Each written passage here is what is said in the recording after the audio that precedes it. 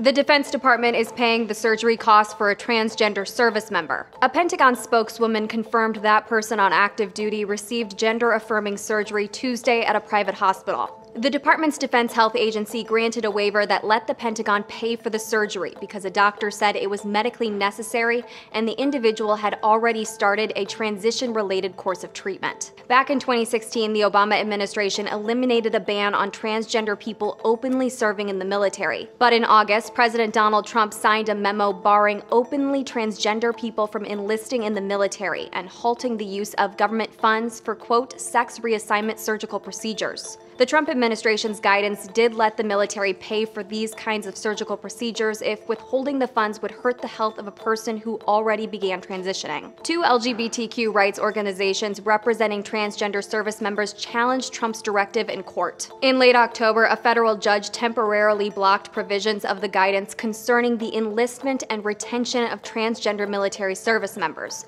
but the judge denied the lawsuit's challenge to the surgery directive. It's unknown exactly how many service members are transgender, but estimates say at the most, transgender people account for less than 2% of the U.S. military, including reserve forces.